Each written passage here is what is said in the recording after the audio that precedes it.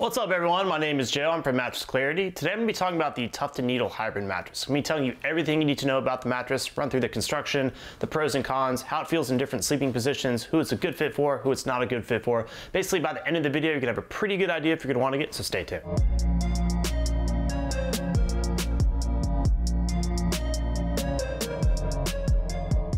If you want to see a list of my favorite mattresses, simply Google Mattress Clarity Best Mattress. If you have any questions about today's review or you want me to give you a personal recommendation, I'm happy to do so, and I do read and reply back to every single comment on YouTube, so just leave a comment below and I'll get back to you as soon as possible. All right, we have the Tuft Needle Hybrid, comes from Tuft Needle, obviously. I've reviewed that mattress, the original mattress, many times before, and the Mint mattress, and I've also reviewed a ton of hybrid mattresses recently, so I decided to jump in, kind of see how this mattress compared to all those other mattresses. All right, let's start by talking about what's inside the Tuft Needle Hybrid mattress. Starting with the cover, the nice soft cover. It's actually quilted with what appears to be memory foam. So you can see here, if I squeeze there, it's kind of that slow moving memory foam feel, so that's pretty nice.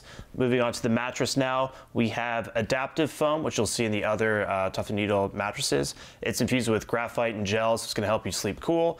It's also kind of combines memory foam and latex-like qualities, so you'll see that's pretty responsive. Yeah, pretty soft. It's gonna have pretty good pressure relief overall. Then you can't really see here, but there's a quick little layer of micro coils. It's gonna help kind of individually contour the curves of your body, be supportive and comfortable at the same time.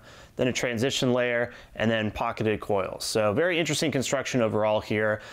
Because of this kind of memory foam quilting, you're gonna sink into the mattress a little bit, get just a tiny bit of that memory foam feel, but underneath that, it's gonna be very responsive. So we'll see what that looks like.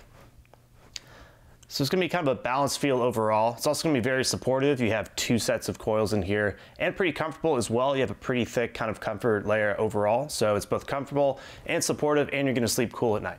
All right, now let's talk about firmness and feel. As far as firmness is concerned, I put this mattress about a 6 out of 10, with 10 being the firmest, just a little bit softer than average. The reason I feel that way is you have some pretty soft foam layers on top. It's pretty easy to put your hand down into the mattress initially, then it gets quite firm underneath that. So when you kind of combine that feeling, it's a little bit softer than average, about a 6 out of 10. As far as the feel is concerned, the number one thing I could say is just balance. So you're gonna have not a quite sleeping on top of the mattress feel, not quite sleeping in the mattress feel. You're gonna sink in, but not too much. There's a little bit of a memory foam feel, but not too much, just because there's that memory foam kind of quilted into the cover. Then it's pretty responsive other than that. There's gonna be a little bit of bounce, but not a lot. I'll show you with this lacrosse ball. So you're gonna have nice pressure relief. It's gonna be very supportive overall. So it's a nice balanced feel overall. All right, now I'm gonna talk through how I feel in different sleeping positions. Starting on my back, first thing I notice is my hips sink in. It's a little bit soft, but supportive at the same time. So it conforms very well to the curves of my body. Then you can kind of feel the coils kind of holding you up other than that. It's a very good match for me from a support perspective on my back. Switching on to my side now, I notice that it's pretty good pressure relief. You can definitely feel the softness and just the pressure relief of the memory foam and the adaptive foam layer. So I would say a pretty good match for me on my side as well. Switching onto my stomach now, I would say just a little bit too soft. It has a pretty thick comfort layer overall, and it's pretty soft in those top foam layers. I would say I'll probably look for something a little bit firmer, a little bit more supportive if you sleep on your stomach. Mattress Clarity, we love our pressure map testing. It shows you exactly how well every mattress relieves pressure. So I'm gonna get down on pressure map here, lie down on my back, side, and stomach. You're gonna see anywhere from blue to no pressure, all the way up to red to high pressure. Only thing to note is if you have a different body type than I do, you may see different results, but let's get started.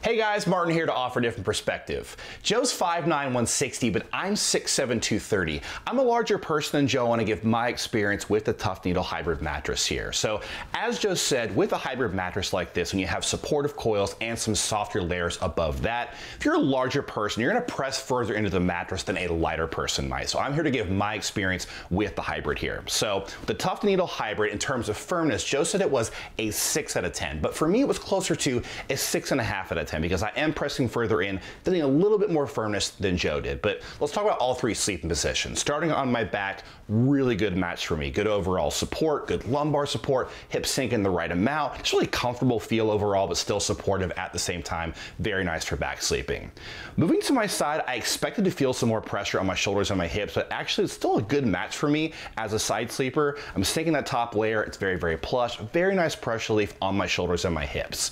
I will say again, I'm 230 pounds. If you're heavier, like in the upper 200s, 300-pound weight range, you're gonna press further into this mattress. Definitely feel some more pressure than Joe did and more than I did. But finally moving to my stomach, not enough support for me overall, so I am bowing at the hip somewhat, getting out of alignment, not the best match for stomach sleeping. So I think if you're a heavier back sleeper, this is a great option. If you're a heavier side sleeper, kind of my weight range, like 230 to 260 pounds, good match for you as well. Heavier stomach sleepers though, are gonna wanna look elsewhere. If you sleep with a partner, you're going to want to consider motion transfer. Basically, if your partner's moving around on that side of the bed, is that motion going to be isolated or transfer over to you and possibly wake you up at night? To test that, I have a glass here. I'm going to create a little disturbance around the glass, see how it reacts. Got memory foam quilted to this cover, so it should do pretty well here. You can see that the glass isn't really moving too much. I also had Martin on my team kind of jump in and out of bed, create a little disturbance. I didn't really feel that motion transfer to me too much, so I would say this is a pretty good option for couples. If you sleep with a partner or you like sleeping towards the edge of the bed, you're going to want to consider edge support. Basically, can you sit or sleep towards the edge of the bed without feeling like you're going to fall off? I'm on the edge here. You can see that the foam is collapsing just a little bit, but I actually feel pretty good sitting on the edge of the bed here. I'm going to lie down on my back now. And I'm not really getting that sort of rolling off the bed feeling, so I would say the edge support in this case is pretty good. All right, now I'm going to talk through some of the pros of this mattress or who I think this mattress may be a good fit for. I think if you're looking for a medium firm mattress or something just slightly softer than average, I would definitely take a look at this mattress. I put it about a 6 out of 10. Usually I'd say a medium is about a 6.5 out of 10.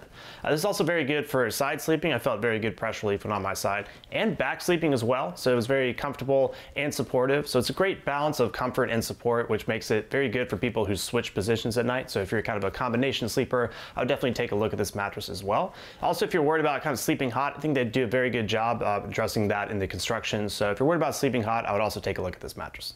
All right, we know about the pros, but what are the cons and who is this mattress not the best fit for? Number one thing I can think of is stomach sleepers. I would probably look for something a little bit firmer, a little bit more supportive. Given that it's about a 6 out of 10, I would usually look for something that's more like a 7, 7.5, 8 if you're just a stomach sleeper. Also, if you want something that's extra firm or extra soft, this is kind of right in the middle, so I would definitely take a look at another mattress if that is the case. Also, it's certain types of feels this doesn't really provide. It's kind of a balanced feel overall, so you get a little bit of a memory foam feel, but not too much. You sink in, but not too much. So if you want like an extra bouncy feel, like something that natural latex provides, I would look elsewhere. Or if you want just a kind of a pure memory foam feel, I'll look elsewhere as well. All right, if you're taking a look at the Tuft Needle Hybrid, you probably see that Tuft Needle has the original Tuft Needle and the Mint mattress that are all for less expensive than this is. So which one should you get and why should you get this hybrid? So with this hybrid, you're gonna get more out of it. It's definitely a better mattress overall. It's gonna be more supportive. You're gonna have pocketed coils instead of foam in the support layer. You're gonna have micro coils. You're gonna have more layers overall. Probably better edge support. Cooling will be about the same. The firmness is actually about the same with the Mint in my opinion, and pretty close to the original Tuft Needle as well. The overall feel is just more supportive too. So if you're heavier, I would definitely go for this. You have higher support needs. I think it's better for back sleeping overall. So in my opinion, it's definitely a better mattress. It's definitely a step up in price. So the thing you really have to decide is it really that much better given the extra step up in price? Even though I do definitely think it is better.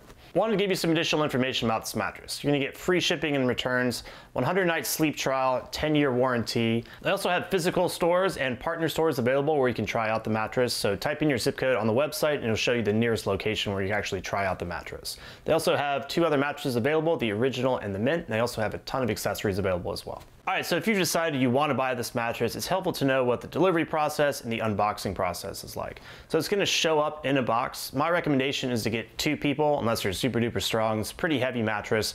Bring it to your bedroom, put it close to your base, kind of open it up. There's some instructions in there, but it's pretty simple. You can either use scissors or kind of a cutting tool. Place it down, get it on the base, kind of roll it out, and then slowly, one by one, just kind of cut the plastic layers. I wouldn't cut too much too quickly. Don't cut into the mattress, and it's going to be a pretty simple process though. It'll start expanding. Usually there's a noticeable smell, so I would give it probably 24 hours to air out. It does dissipate after that. After that, it should be pretty good to go. You could probably sleep on it that night, but I'd probably again give it 24 hours to let that smell dissipate. All right, to wrap up, I think a lot of people are really gonna like this mattress. It is a very, very good balance of comfort and support. If you want something that's kind of medium firmness, a little bit softer than average, maybe you're a back sleeper, a side sleeper, or you switch between the two, it's definitely gonna be something that you're gonna really enjoy.